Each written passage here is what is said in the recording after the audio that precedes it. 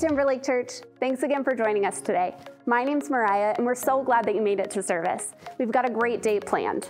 If this is your first time with us, we would love to have you head over to our website or download the Timberlake app and fill out a connection card. We would love to know that you're joining us. If you're watching from a computer today, we want to hear from you in the comments below. We're doing church just a little bit differently, so let us know where you're watching from or if something stands out during the message. Thanks again for joining us, and welcome to Timberlake Church.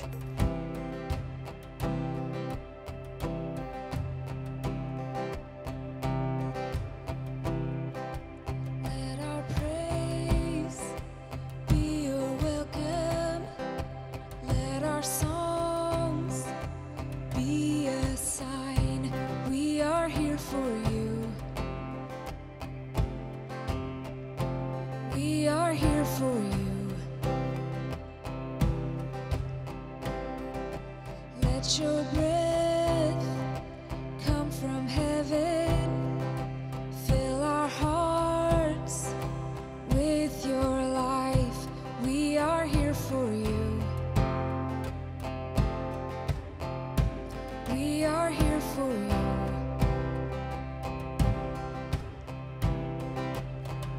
To you our hearts are open, nothing here is hidden.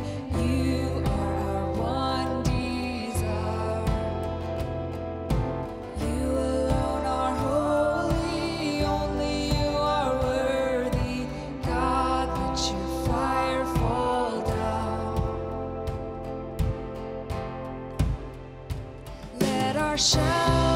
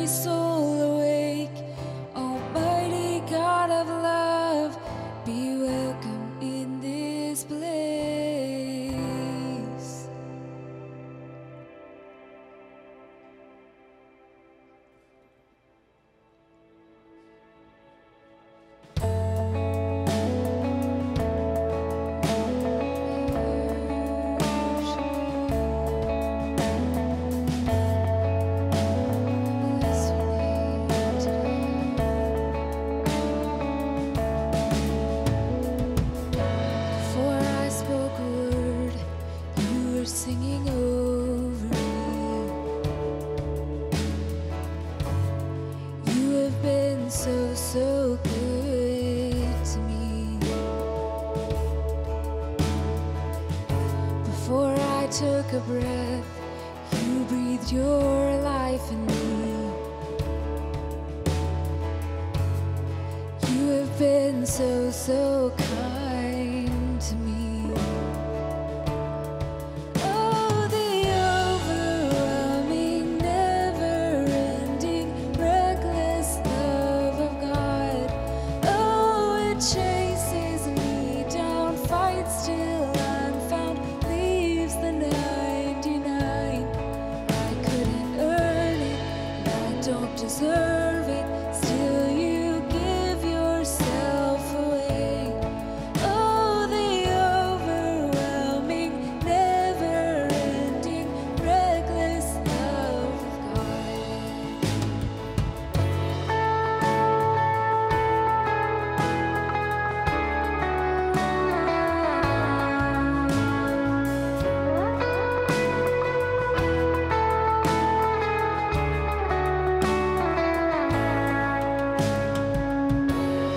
I was your foe, still your love fought for me. You have been so, so good to me. When I felt no worth, you paid it all for me. Yes, you did. You have been so, so kind to me. Oh, the overwhelming, never-ending, reckless love of God. Oh, it chases me down, fights till I'm found, leaves the 99. I couldn't earn it, and I don't deserve it. Still, you give yourself away. Oh, the overwhelming, never-ending, reckless love of God.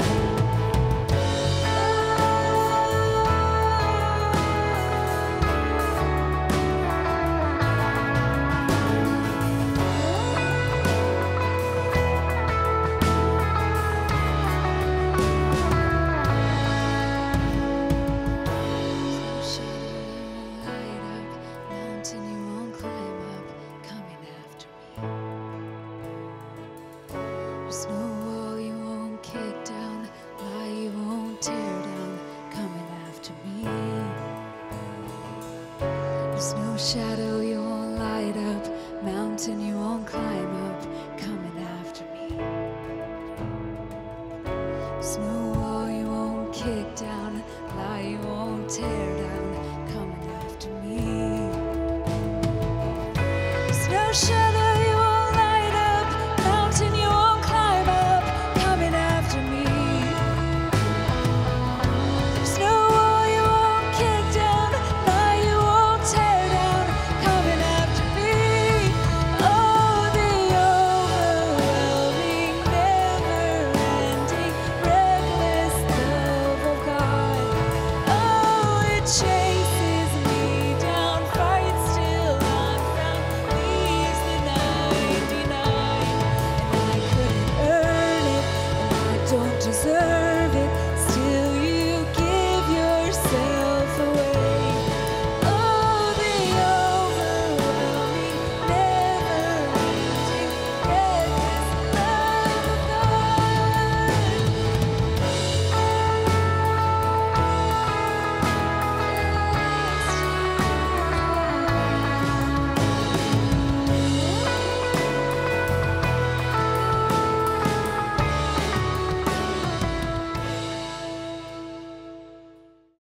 Well, good morning, everybody. Thank you so much for joining us for Timberlake Online. I really hope you've been enjoying online church as much as I have, but I have to be honest with you. I'm really missing the donuts. And seeing all of you, of course. You know, we've been brainstorming ideas of ways that we can all stay connected during these times. And I think one way is through shared experiences like this, when we're all doing the same thing together, even if we can't physically be together. You know, around this time in service on a normal Sunday, I'd be saying, turn to somebody and give them a high five as you're seated, but we can't really do that, right? So instead, why don't you pull out your phone and snap a pic of how you're doing church today. Make sure you tag us in it so we can all see your view of service today. And I think another one of these things that we can all do together and make a really big impact when we do is through our giving. Check out this quick video of all the ways that you can get involved in this with your church family. There's so many ways that you can give digitally here at Timberlake Church. First, you can visit us at timberlakechurch.com/give. Click Give Now and you will be taken to a simple and secure form where you can choose to make a one-time donation or set up recurring giving. Next, select your Castle Rock campus and then click Next and follow the instructions to create an account. Another convenient way to give is by using the Timberlake Church app. Select your Castle Rock campus and then select Give. You will be taken to where you can select your type of gift and create an account. And last but not least, you can simply mail a check to our Central Church office. If you would like for us to send you a pre-stamped offering envelope, send us an email at castlerockinfo@timberlake.church.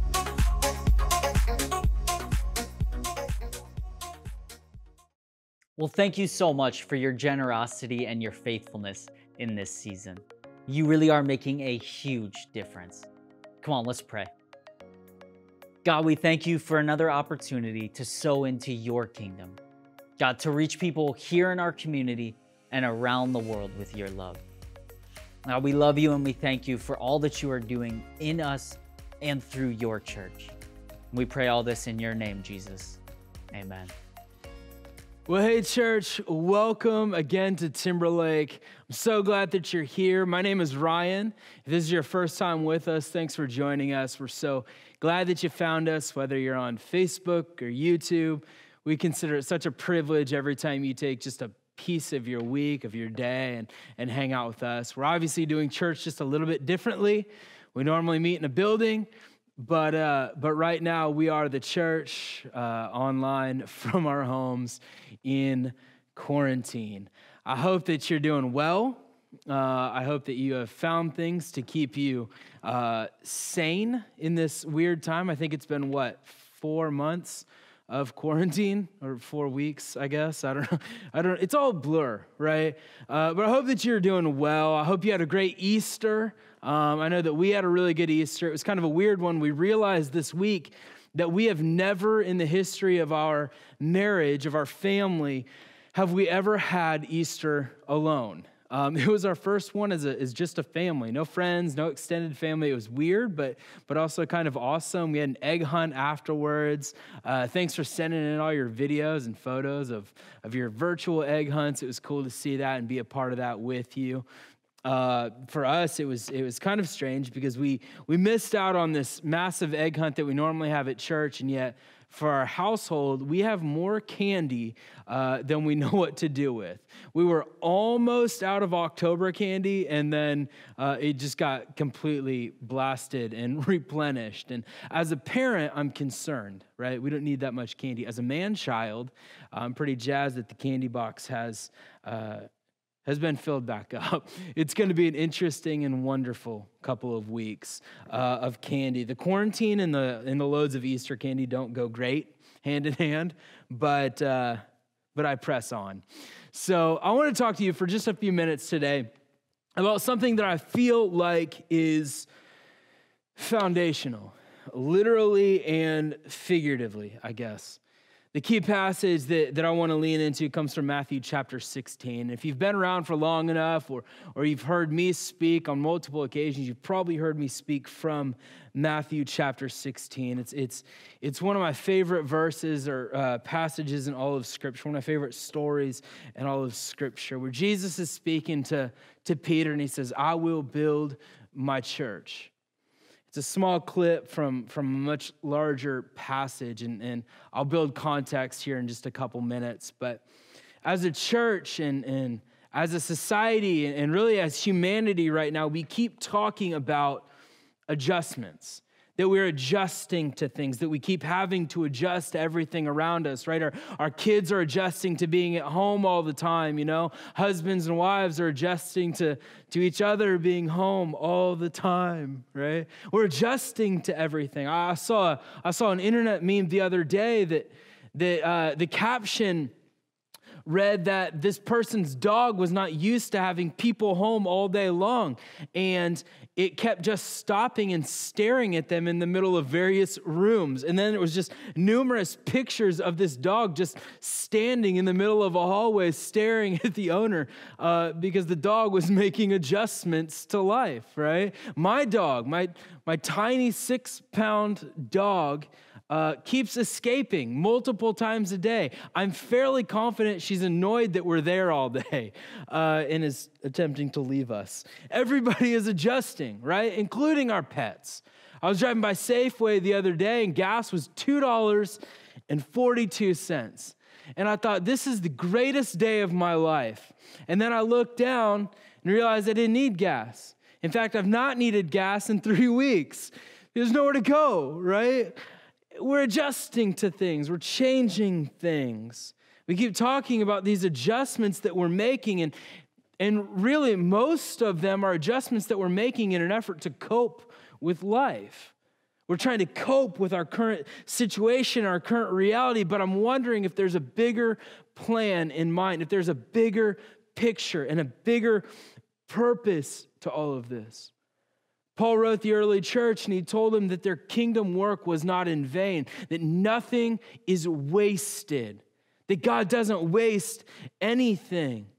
Maybe we're not in a season of adjustment, we're in a season of rebuilding, restructuring, if you will. Oscar Wilde wrote this. He said, the church is like an aging grandmother, surrounded by memorabilia and odd, musty smells. Sorry, Grandma. Lovely to visit, but intolerable to live with. And let me just put this disclaimer out there. This does not apply to my grandmas. I have the coolest, best-smelling grandmas that I would gladly live with. But you understand the sentiment, right? I don't know God's plan. We don't get to see God's plan. What we can see is the church is being forced into some new habits. We're being forced into a different way of thinking, into a restructuring. We're changing the way that we think. And let me remind you that the church is not a building. The church is you and the church is me. We are the church. I'm in a building right now, but we are the church. We're changing the way that we think. We have to change the way that we do community. We have to change the way that we do generosity. We're creating new avenues of generosity. We have to change the way that we worship. I don't know if this season has been particularly difficult for you to participate in worship. It's kind of odd sitting in your living room, watching something on the TV, and actually participating in the worship service. But it's also kind of awesome. It's been a little difficult and unique for me, but man, I caught myself in tears last week with the worship. Not because of the band or the singers or any of that, but because the power of God was being displayed and conveyed through a TV screen. And it hit me because I think that if we can change and restructure the way that we worship, we come out on top. Matthew chapter 16, Jesus uses his own self-designation, Son of Man. And he comes to his disciples with this question, and maybe you've heard this question before. It says in verse 13, when Jesus came to the region of Caesarea Philippi, he asked his disciples, who do people say the Son of Man is? They replied, some say John the Baptist, others say Elijah, and still others, Jeremiah or one of the prophets. But what about you, he asked, who do you say I am? Simon Peter answered, you are the Messiah, the Son of the living God. Jesus replied, blessed are you, Simon, son of Jonah, for this was not revealed to you by flesh and blood, but by my Father in heaven. And I tell you that you are Peter, and on this rock I will build my church, and the gates of Hades will not overcome it. There's a lot going on in this passage of Scripture, and we'll kind of break it down, but I want to ask this question. Through this, what can we learn about the church. About the church, not the building, but the church. Number one, Jesus is the ultimate leader.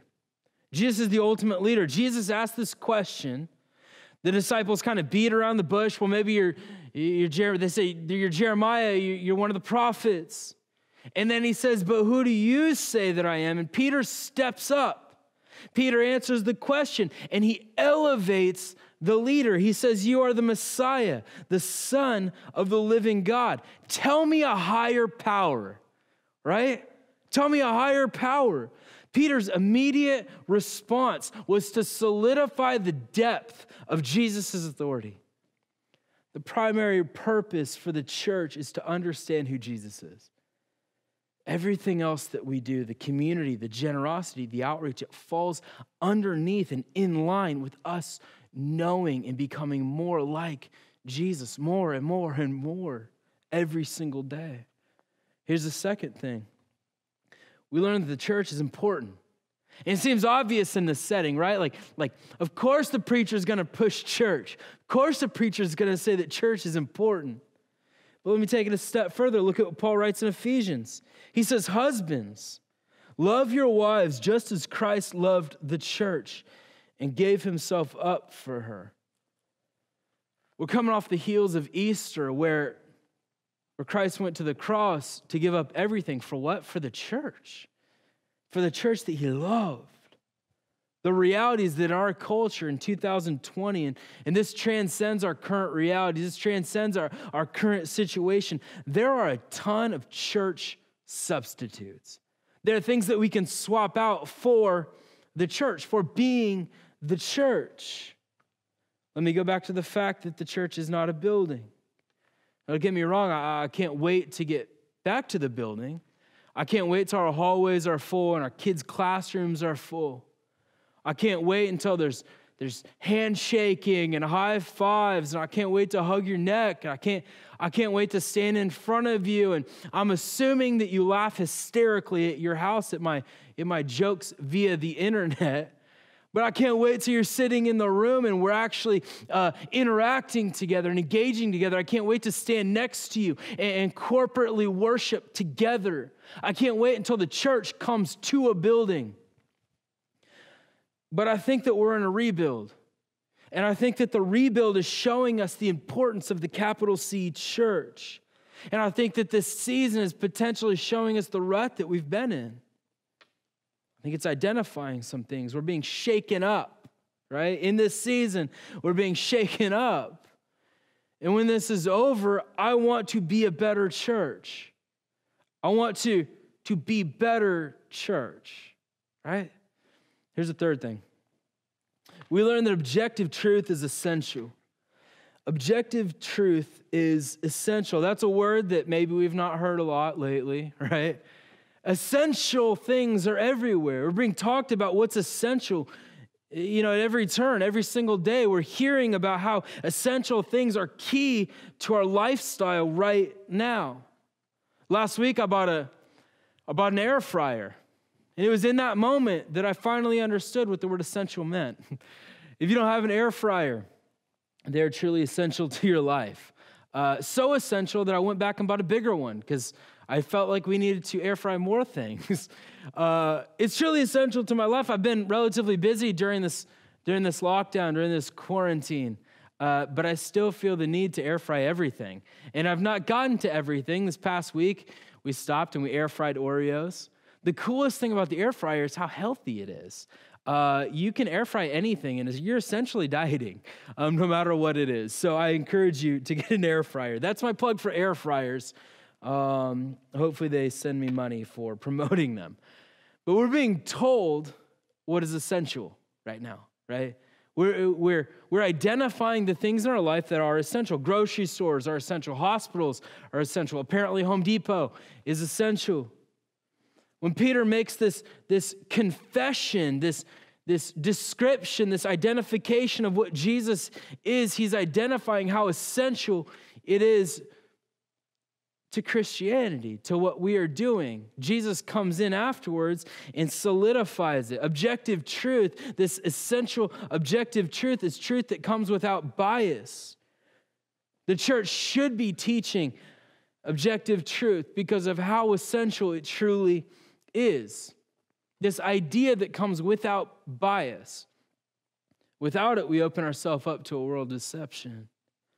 When Peter makes this confession of faith, Jesus comes in, he says, on this rock, I'll build my church. He says, Peter, on this rock, this proclamation that you're making about who I am, about where I came from, about the power and the authority that I have, on this proclamation, Peter, I'm going to build my church. As we move forward as a church, as we rebuild and we restructure and we learn some new ways of doing church, I think it's crucial that we understand, we remember that it is on this rock, that Jesus is the Messiah. That is our foundation, that it is the most important piece of this puzzle that we're a part of. Everything else falls in line behind it. Here's the fourth thing. I think that we learn it takes a team. It takes a team of people, right? The church is a team. Being the church, especially right now, it takes all of us. I think that so often we have this mentality that someone else is going to church. Not going to church, but they're going to church. Someone else will do it for us. The reality is that it takes all of us. It takes each one of us to be the church. If you look at what happens right after Jesus confirms who he is, right after he speaks to the nature of his movement that he's leading, he turns to his followers and he says in verse 19, he says, I'll give you the keys of the kingdom of heaven. He's not referring to some magic key that opens up this secret door in the back of the closet. He's referring to this confession that Peter makes, this proclamation, this description. That is their access point. What is the key? The key is that Jesus is the Messiah. He is, in fact, the Son of God. That's their access point. I give you the keys to the kingdom of heaven. It's this understanding that Jesus came for us to do what we could not do for ourselves. Once we understand that, we all hold the same key. And this truly does become a all in this together type situation because we all now hold the same key. Once we're all participants in this free grace that God gives us, our job then is to output it, for us to come together as a team and output. The question that we have to ask is where are we going to take our place? Who are we on the team? Doing something significant for God as a response to what God has done for us. And again, the minute we become participants in this free grace, God qualifies us to output. Peter says, you are the Messiah. You are the Son of God.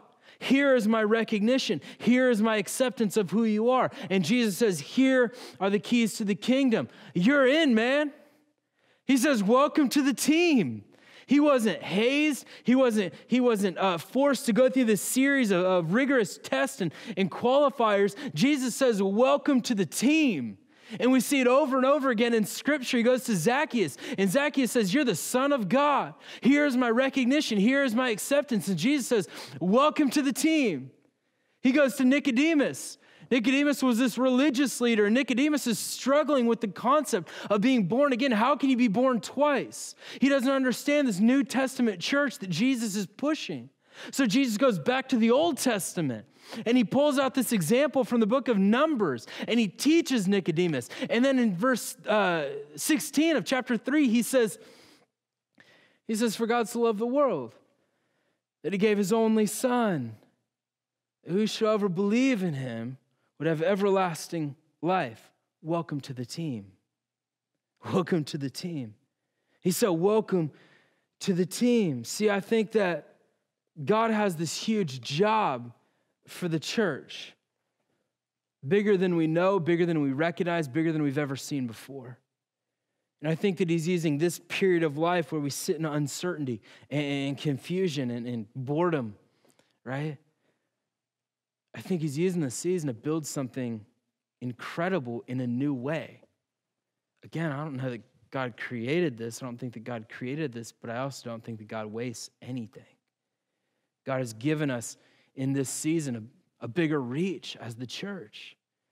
Millions of people, literally millions of people are tuning in online every single week to churches all around the world. No reach has ever been bigger or broader than it is right now in all of history. The game is changing. The message is staying the same, but the method is changing. See, I think that we are forced to make the same decision that disciples are making back in the early church. I think that we're faced with the same decisions that they have. Do we get on board with this building process? Do we stand behind Jesus in this building process? I think that they were given this invitation. I think that we are given this invitation. I have 3 quick thoughts and then we'll close. I think number 1, we're invited to make a decision to belong. That Christ invites us to belong to something. And remember, I said it, this is a team sport. This is a team game. Christianity takes a team. It's why Jesus was so forthcoming in his desire for us to be on the team. It's why he made it so incredibly easy to be on the team, that there are no qualifications to be a part of the team except sincerity and desire and a will to be a part of it. We live in a world that pushes individualism. We live in a world that says, man, you can do this on your own. You're strong enough to do this on your own. And then the world locks us into our homes and we're starting to realize, man, I miss people. I miss belonging to something. My hope in this season is that you start to change the way you do life so that when we're out of this season, we come running to a place where we belong, right? That we come running to a belonging to each other. That's what I think that God wants from us in this season. I was kind of knocked off my feet this past week. I read 1 Corinthians in chapter 1. In verse 10, it says, I appeal to you, brothers and sisters, in the name of the Lord Jesus Christ, that all of you agree with one another in what you say, and that there is no divisions among you, but that you be perfectly united in mind and thought. When we stand on Peter's proclamation that Jesus is the Messiah, that Jesus is the Son of God, and everything falls behind that proclamation, we start to remove division. We start to remove a lack of unity. And yeah, we have different opinions, we have different thoughts, we have different characteristics and personalities, but everything comes down to what's in here. And do we all stand and believe and trust in what's here? And when we all set our mind on what's in Scripture and what Jesus pushed, what the Word of God says, all of a sudden we become perfectly united. I love that Paul says we are perfectly united. Doesn't matter if we're locked in our homes. Doesn't matter if we're sitting in a church aisle. God being in control and us submitting to that control unifies us. We belong. We are a part of a team. Here's the second thing. We're invited to invest our life in what matters. At Timberlake, we push this idea. One of our culture values is that we strive to make more and better disciples of Christ. That's our goal. That is our main goal, is to make more and better disciples for Christ. That's what matters most. He needs us to invest our lives not only in living a life for Him, but sharing that life with somebody else. Sharing what Jesus did for you and for me with somebody else.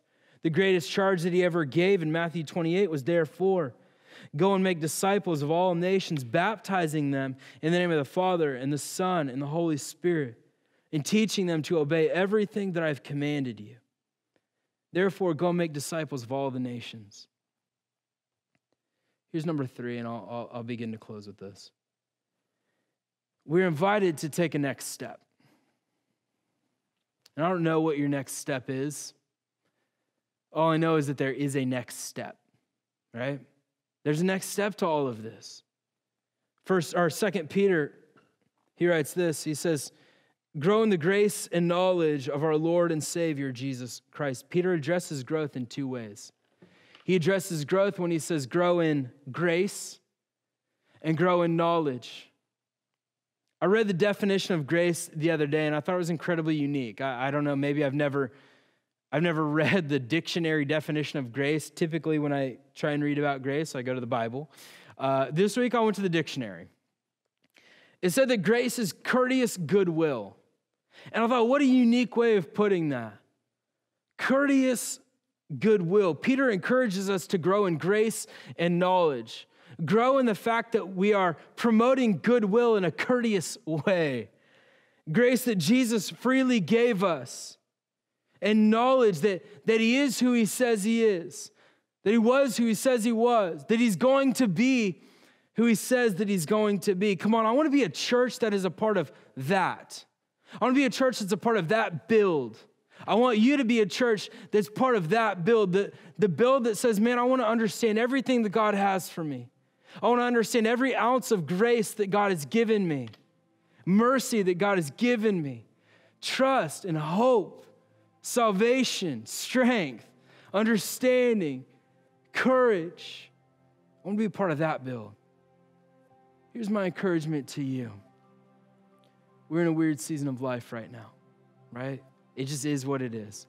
Eventually, we'll stop talking about it. Eventually, we'll get back to life, but I think that life is going to be different. So my encouragement to you in this is get a part or be a part of this rebuild. How do we rebuild? How do we restructure? How do we become a different church? How do we church differently? How do we church like God is leading us to church? As we watch things change, we're being forced to change. Are we changing with them? Are we changing our method while keeping the message exactly the same, that Jesus is who he says he is, that he was who he says he was, he's going to be who he says he's going to be? Come on, let's be a part of that church, right? Let me pray with you. God, thank you so much. God, thank you so much for who you are, for what you do. God, we trust in you. We trust in the fact that 2,000 years ago, you said, Peter, on this rock, I'm going to build my church. What's the rock? The church. The rock is the proclamation that Peter made. God, that you are the Messiah. Jesus is, in fact, the Son of God, sent to a world to do what we cannot do for ourselves. God, today we stand firm on that foundation. God, as we begin to restructure and we look differently about how we reach the world around us, how we speak into the world around us, God, I pray that you would help us to continually remember that it is you that founded this and we stand on you.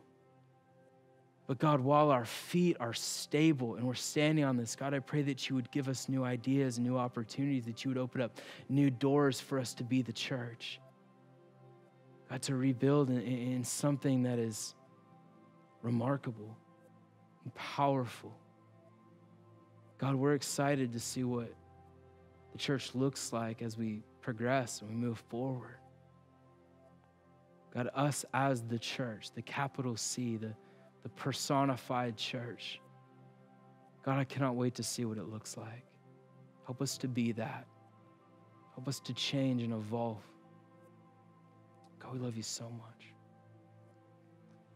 We end every service with a simple ask, and the ask is this: if you don't have a relationship with Jesus, let today be that day. I said it earlier, Jesus implored it. Jesus pulls us in, he draws us in, but we have to make the first step. We have to reach out and say, Jesus, yeah, I want a relationship with you. You made it incredibly easy to, you can do it on your couch, you can do it in your living room, you can do it in your bed, wherever you're sitting right now. You made it so easy that all we have to do is say yes. It doesn't require a qualifier, it requires sincerity and a will. Just there, wherever you're at, whoever you're with, I don't know what your relationship with Jesus looks like, but maybe today you need to say yes to something bigger than yourself. Maybe you need to say yes to that relationship. All you do is pray this prayer. You say, Jesus, thank you for salvation. Say, God, thank you for coming to this world to become fully man and die on a cross for me, for my sins, to give me salvation. Say, God, come into my heart. Help me to live a life for you. God, give me my purpose and help me to live it out. And then just begin to say thank you, because something amazing is happening in your life. God, thank you for salvation. Thanks for the things that you're doing. God, thank you for loving us, for caring about us, for being mindful of us. God, I pray that as we continue this process, that you would help us to look for those avenues, look for those opportunities that we have to push and spread you. God, we want to be the output for your word. Help us to stand strong in the fact that you are the Messiah, that you are the Son of God. Lord, we love you so much. We ask in Jesus' name. Amen. Amen. Well, hey, thank you so much for joining us today. Thanks for hanging out with us. Listen, be encouraged this week. I truly believe you're doing great through this. This is such a weird time. It's a difficult time, but you're doing great. I believe it. Hang in there. Keep doing it.